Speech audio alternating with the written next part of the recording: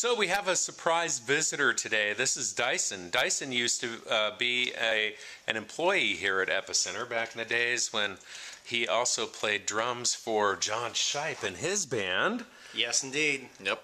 And so we're just kind of reminiscing a little bit about those old days. Boy, how long ago was that? It was 12 years ago, 13, 12, something like that. A dozen and some odd years ago. Something like that. So you were just talking about Burning Man. Yeah. And this is something you do every year? No, it's something I've done a couple times now. We went in 2011, and then we went last year as well. But some people do it every year. And you take what with you? So MREs. I take these MREs because they are perfect for Burning Man.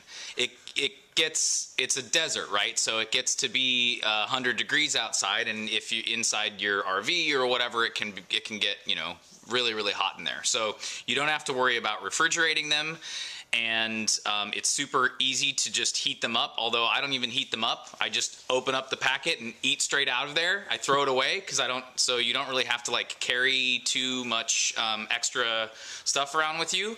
And like a box like this size will last you for 2 people the entire time that you're there. So it's perfect.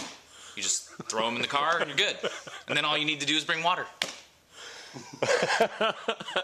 All right. Well, for the Epicenter.com, I'm Epicenter Brian. And Epicenter John. And Epicenter Dyson. Or former Epicenter Dyson.